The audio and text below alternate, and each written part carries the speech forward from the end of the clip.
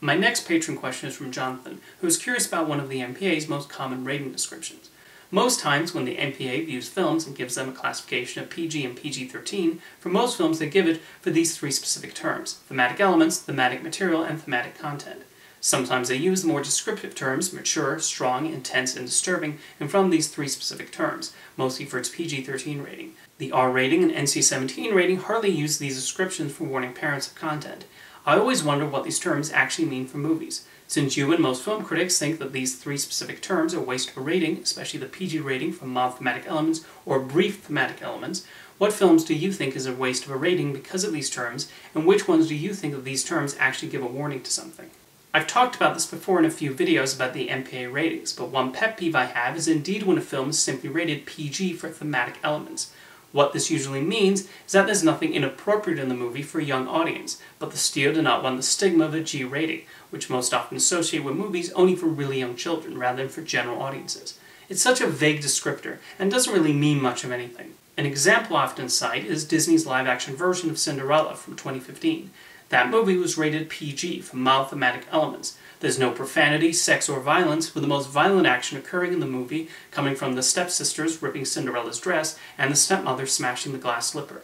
I guess the mild thematic elements could refer to the deaths of a few characters, including Cinderella's parents, but these are done tastefully, and the most it'll do is cause some audience members to cry, which is the intended emotional reaction. There are other movies that similarly are deserving of G, but got hit with a PG and the thematic elements description. Hey Arnold, the movie of all things, received a PG for some thematic elements. The content in that movie is not that dissimilar to what you might find on the television series that children happily watched on Nickelodeon without a fuss. Recently, Ugly Dolls was rated PG for thematic elements and brief action. Ugly Dolls!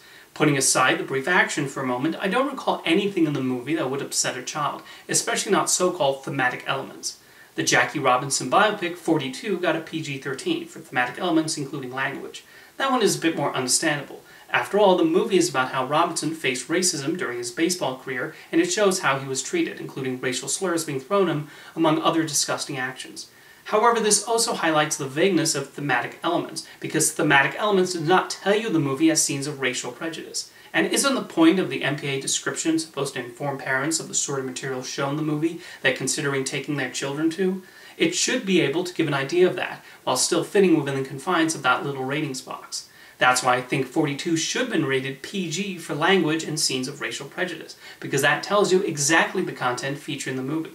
Interesting enough, the film Race, another biopic about a famous black athlete, Jesse Owens, also received a PG-13 for thematic elements and language. The addition of words like some, mild, and strong can also be confusing and not entirely consistent.